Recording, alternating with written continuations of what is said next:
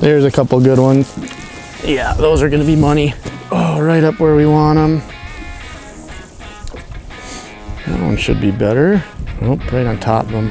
Oh yeah. Yep. Oh, sweet bite. Oh, it's a good fish too, I think. Oh yeah. You could just tell that one was suspended a little more. Just what you want to see. Such a sweet bite on these paddle tails. There we go on that big paddle tail. Similar to what we were doing yesterday, we were fishing suspended fish. With these big paddle tails, we had a ton of wind. So today we're fishing a little more structure. Oh, a ton of these big fish right here. Grant's hooked up. This one's a 27-incher. 27-incher, Grant's hooked up. I'm gonna go net his. Oh yeah, another solid fish. I mean, it's only a 23. 27 back to back with a 23. We have had an unreal bite so far this morning. You've only saw those first two. I think we had almost 12 walleyes with probably 10 of them over 25 inches in about an hour here. And we got partway into it and I'm just like, Grant, why am I not recording yet? So threw on the cameras, just went back to back here. Hopefully we will keep getting a few more of these. Yesterday we were fishing suspended walleyes. Today's a little different. Today we're actually fishing a little shallower structure. We had a ton of wind yesterday and actually it was wind from the north. So we're kind of fishing the opposite of what today's wind is. And a lot of times you're thinking, okay, it's wind from the south, so we're gonna be fishing all those south facing points. But there was a strong wind yesterday, so it's been blowing up into these all day and even through the night. So these fish are still pushed up because of that wind. And that's one of the common misconceptions. A lot of times people will fish today's wind, but especially right away in the morning, fishing the wind from yesterday is crucial because that's where all that bait pushed up. That's where all those fish pushed up. So we're gonna keep fishing. These fish are still kind of suspended. Those are the ones we're targeting. We're targeting ones that are, you know, up off bottom 5, 10 feet maybe. We might only be in 10 to 12 feet of water because we're fishing some of this structure. But again, those fish were both suspended, and when we see those fish, you can tell like they are aggressive, they are feeding, and yeah, you can have a pretty darn good catch rate. Today, I would say 90% of the fish we've targeted have bit. So yeah, that's what we got going on today. We're gonna work some more of this kind of shallow structure and see if we can find some more of these active walleyes. Ooh, there's still one high one over here. See, it's a little more suspended. Keep it up over top of it here. Oh yeah, oh yeah. Yep, let's go. Oh, you can just tell that one was ready to bite. It was up a little higher. Oh, sweet. Was up a little higher. Oh, good fish. Oh, like I said, you can just tell when those fish are ready to eat, and you can see because they eat just like that. When they're suspended up there, and I'm not even saying suspended like suspended over deep water like we were talking yesterday. I'm saying suspended like you could see that one was about 3-4 feet up off bottom. It's probably 15-16 feet up top there, and that fish was just hanging out. Man, just tons of these awesome thick mid-20s and inch inch walleyes, 24.5 inches. Oh, and they're just thick. It's been just an awesome trip up here so far. Yesterday we didn't even film. We had, I think, 28 walleyes over 20 inches, and we're already at, I don't know, 15 today, and I can still see a couple more up there. So I'm actually gonna recast right away here. God, I don't know where I am, but I imagine I'm pulling through those fish. Oh shoot, a little too, yep, there we go. Ooh, yeah, it's a big walleye, or it might be a pike. Whatever it is, it's big. Staying down okay though. Oh, he's getting squirrely. I think it's a big walleye. That's a big walleye. Yep. Oh, he's dogging me. You bet, you bet. We're in like 13 feet right here. You can see those fish just kind of scattered over that flat. And those ones were just, it's like rocks, and then it gets to that sand. Oh, this guy was dogging me. Just a super fun bite. Oh, again, just chomped that swim bait. Oh, 27 incher, just a goldie. Oh, I love these dark fish. They are so cool. Another fun fish. Show them off right back here quick. And there she goes. So I talked that we were fishing shallow structure, and kind of one of the things that I want to point out is the more stuff there is, so there's an island over here, and there's this big conglomeration of shallow stuff. Some of it's, you know, 5 feet, some of it's 20 feet. And there's a bunch of different humps and points and stuff sticking off of this thing, and we're just really cruising around, going to so many of these, covering some water, and there's been fish pretty much scattered all over these. Like I said, we had that strong north wind just blowing into her all day yesterday, and that is just creating kind of like a feeding frenzy of these fish up here, the bait up here, all of that. So shallow structure in the fall when the bait can be pushed up by this wind is just an awesome pattern. God, I should be somewhere in that ballpark.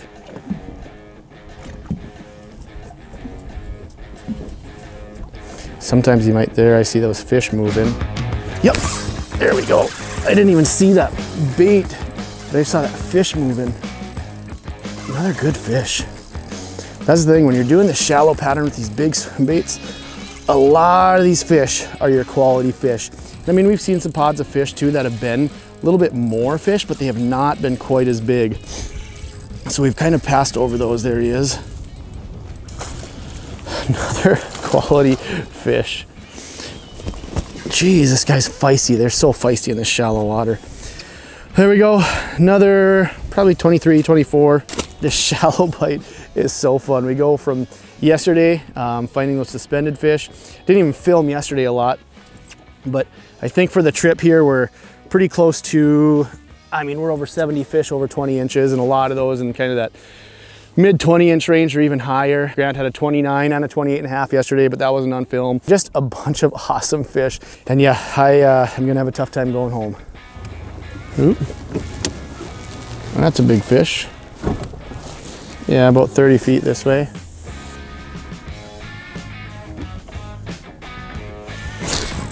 That didn't take long. I wonder if that's a pike. It smoked it. Even everything was recording. Nope, it's a big walleye. Let's go. That thing smoked it.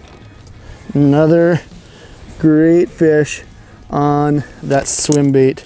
That one's long, not as fat, but 28. That tail just kind of keeps on going there. That thing was out a little bit deeper here. Thing was out a little bit deeper. We were actually going from one shallow reef to another shallow reef, and sure enough, we see this one down about 25, 26 feet, suspended up off bottom just a little bit. And I thought that was a pike the way it bit. Just rolled that swim bait over it, and that thing just smoked it. That was a fun bite. This one's high. He's engaging. Oh yeah. Come on, come on. Get a little faster. Yep. Let's go. Oh, I didn't even see it. Good walleye. Another big walleye. This one was suspended. You can see that thing. And once that thing started going a little faster, you just speed up that cadence, and that can trigger these fish to bite. 26-inch beauty right there. This one's got a little more gold to it. Again, still making our way towards that other shallow area. I mean, we were one hump there, one hump over here, or I guess more of a point, but we're just kind of cruising. There's these deep flats that we were catching them yesterday, so we said, hey, as we go in between these, one of the things I've noticed is that winds died down a little bit later in the day. And so I think what's going on, wind switched directions last night, so there's not as much stuff blowing up. Those fish were still up there from last night. It was in their feeding window. And we were able to get, like I said, 15. I don't know how many we actually caught on camera, just a few, but we got a bunch this morning, and now a couple here kind of roaming deep. So that's another thing is, yes, we're targeting those shallow fish, but always be ready to see these fish when they're suspended like that. We've seen that so much this trip. These fish suspended, especially over these deep flats. Anywhere there's somewhere around structure, but it's in that, you know, even 25 to 45 feet, if there's these deep flats, there's gonna be fish kind of cruising around those all the time. So keep your live scope down. If it's not too far, kind of venture on over there, because there we had a 28 and 26 back-to-back cast pretty much. So we're gonna keep rolling towards that hump over there, that little point over there, and we'll see if we get any more suspended here. Oh, he swung and missed. That's a big pike, I guarantee it. That is a 40+ inch pike. I would bet significant money on it. Oh, my heart is beating. That is a large fish. Oh, he bit.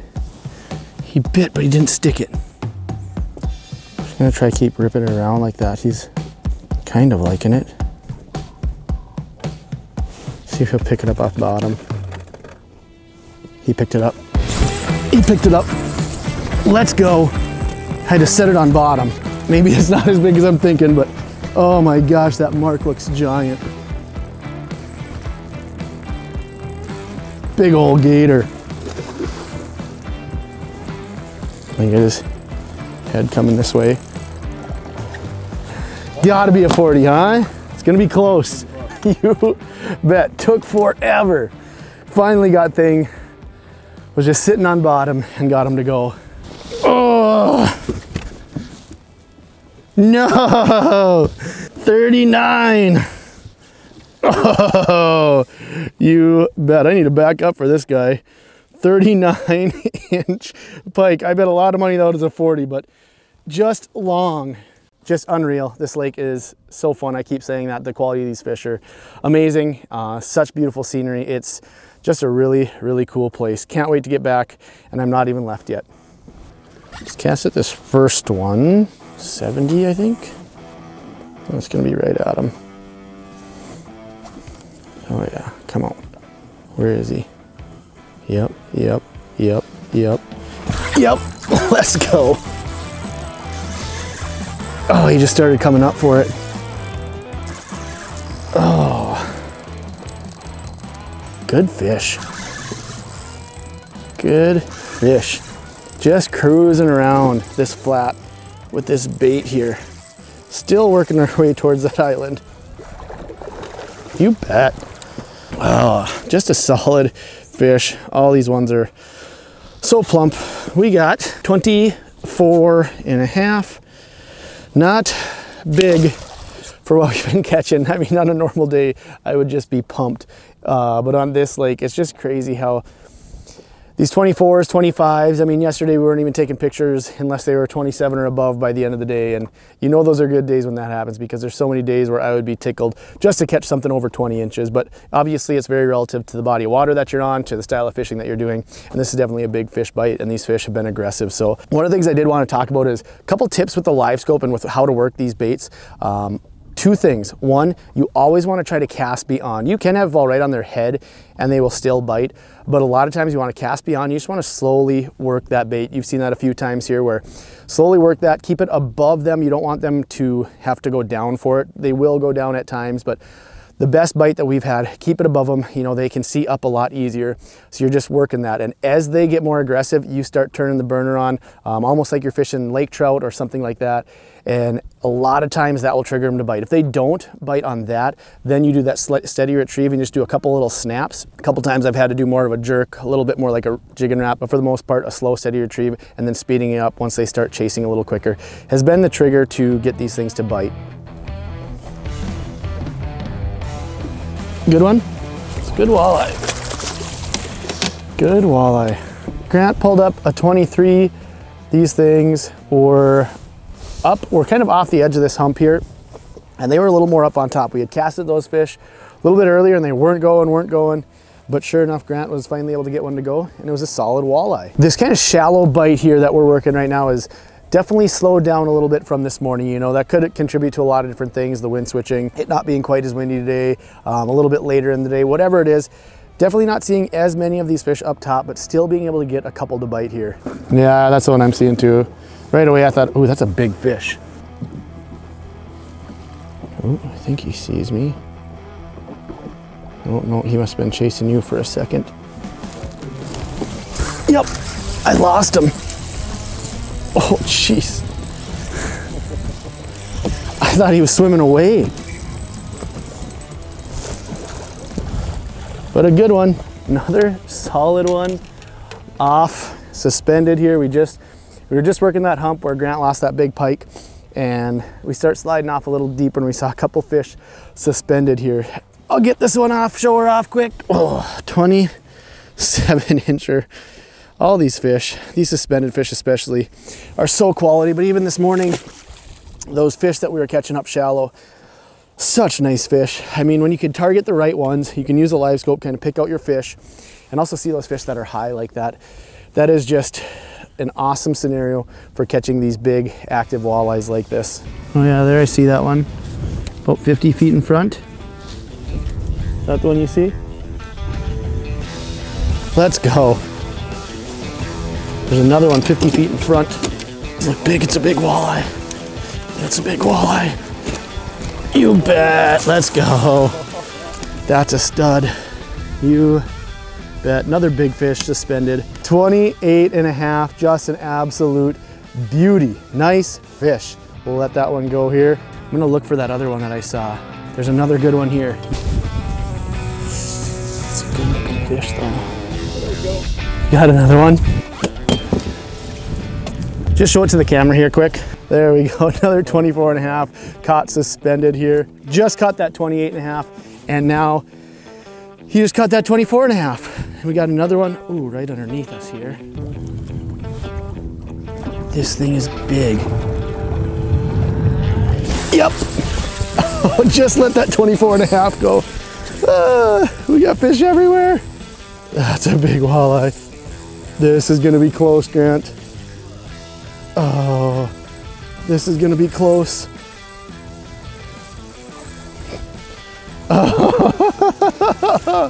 Another stud. You bet. Oh, 29 and a half. Saw that thing a few different times, casted to it.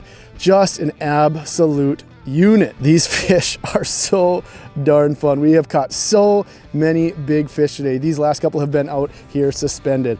29 and a half inch beauty caught suspended.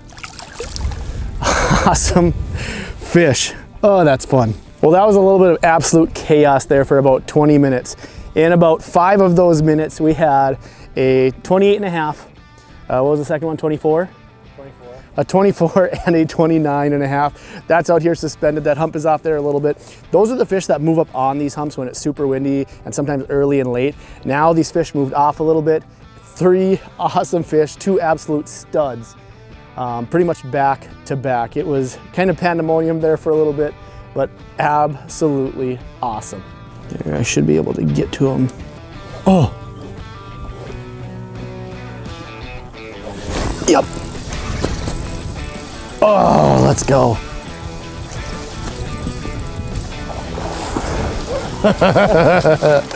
You bet.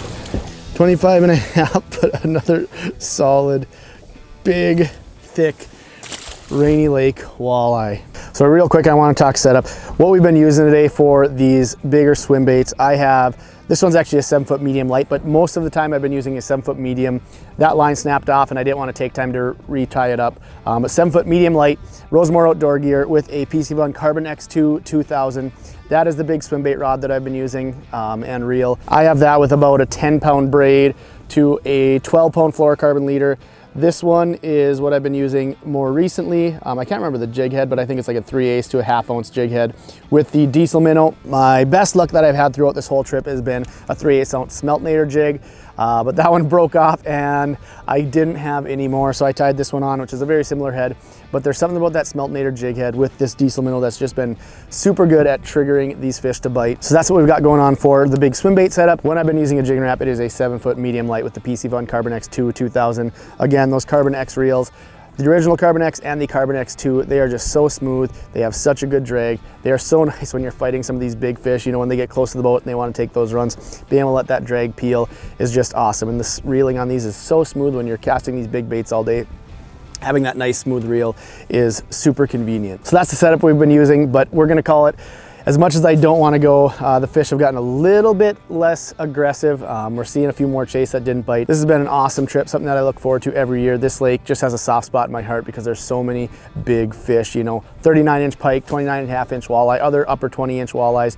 Had a 40-inch pike get off. It is just an incredible, incredible fishery, and one that I'll be thinking about all winter, getting back up here next year. So as always, appreciate the support. Thanks so much for watching. We'll see you next time.